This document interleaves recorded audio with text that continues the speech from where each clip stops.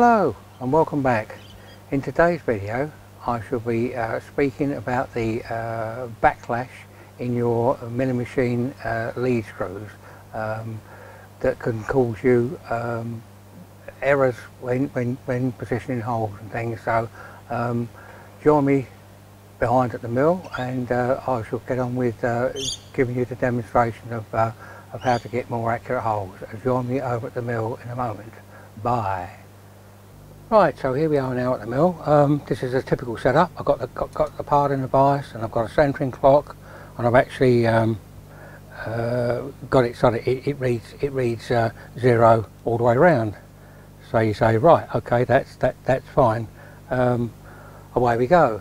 So if you've got a DRO, you set your X and Y to 0, and off you go with the whatever it is you need to do with it. But the biggest problem that you've got is, if you haven't got a DRO, is what you do about the backlash. Just because you've got this centered up now, you've absolutely no idea in what position that the backlash is on the screws. I mean, one might be in the clockwise position, one might be in the anti-clockwise position, or it could be even that you've luckily enough got it to 0, and it's not one of the lead screws actually hasn't got any pressure on it. So what you need to do now is to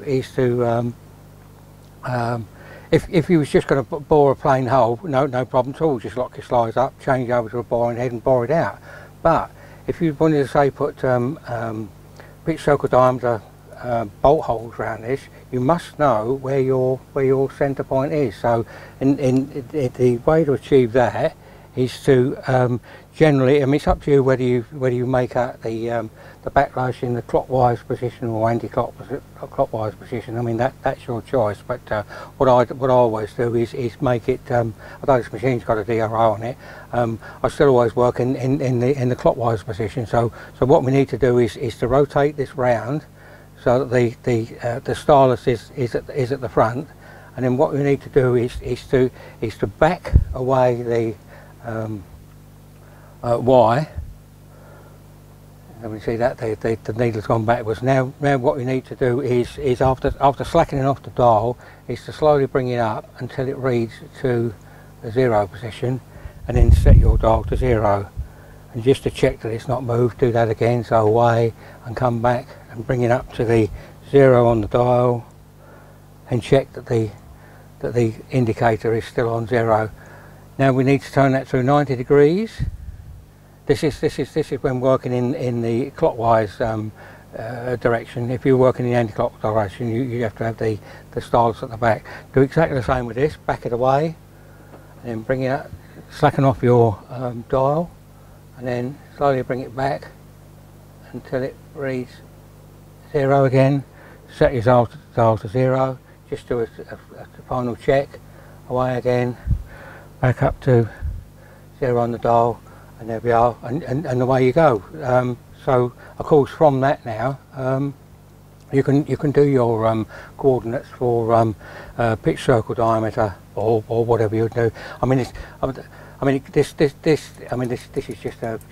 just a sample I've got here. But I mean, say it was a plate that you was doing and you wanted to put other holes in different positions. You once you've actually set up from here and you've taken your backlash out, of course it's easy just to do XY coordinates and away you go. So that is assuming, of course, that your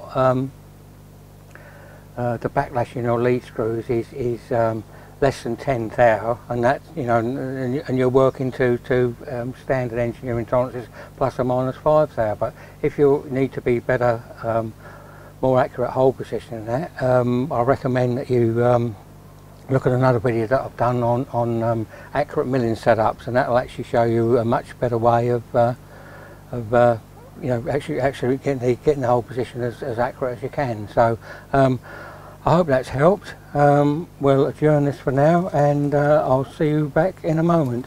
Bye for now. Bye.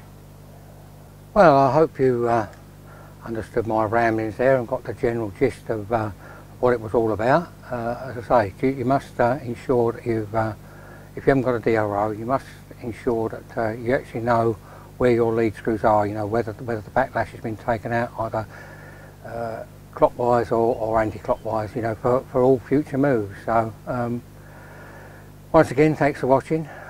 Please subscribe, please like, leave me a comment, and until we meet on the next video, which is going to be very soon now, I've got another one planned in the next day or two.